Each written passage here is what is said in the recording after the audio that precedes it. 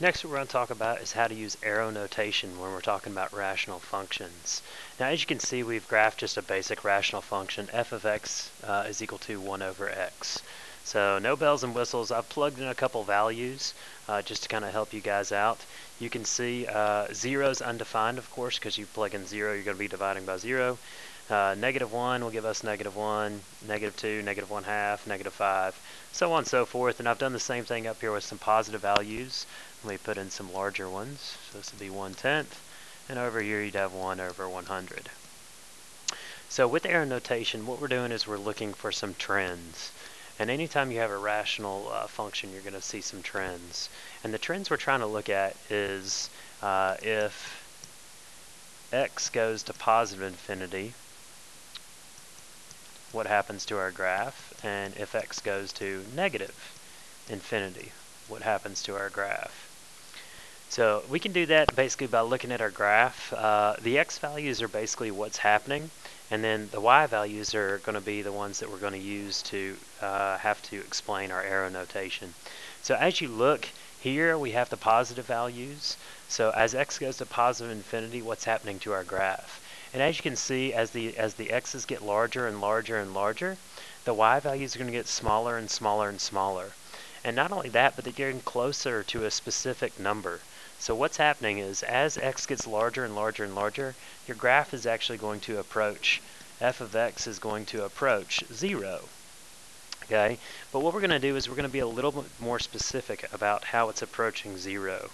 So what we're going to do is we're going to say it's approaching 0 from above the graph. So we'll put a little plus as an exponent.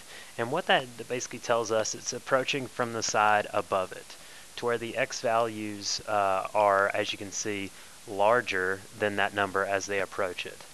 Well, when x goes to negative infinity, this time as the x's go this way, you can see that the x's become more and more negative. We still approach 0, it's just this time we're approaching from below the number. So our answer, as x approaches negative infinity, we'll say our function value still approaches 0, but this time from below that number. So we'll use a negative to represent that it's coming from numbers that are less than that. So it's coming from -1 and getting closer to 0, as opposed to the positive side, where you're getting close to 0, but you're coming from above that value. That's part of what we're talking about. And what we can also do, that actually represents what we call a horizontal asymptote. And we'll talk about it here in a little bit. But as x approaches positive and negative infinity with a horizontal asymptote, your function value will approach a number. But then we also have vertical asymptotes.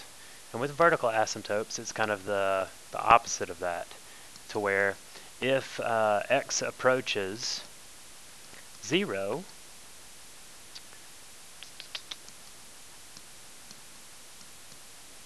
and what I'm going to do is I'm going to put 0 different sides. So this will be from here and here. And then what we're trying to do is figure out what happens to our function. So this example is going to be for our what they call our vertical asymptote, which we'll learn a little bit about here in just one second. And then the last example is when we're dealing with a horizontal asymptote.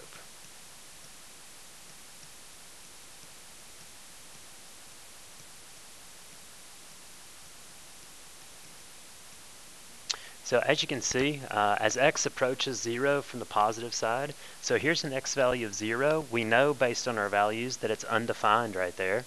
So as x gets closer and closer this way, unlike here where we go to positive and negative infinity and it approaches a number, when x approaches a number with a vertical asymptote, your function has two options. It can either go to positive infinity or negative infinity.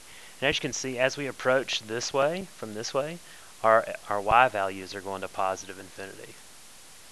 Whereas this way, as the x's get closer and closer to 0, coming from the left side, your function is actually going to go to negative infinity.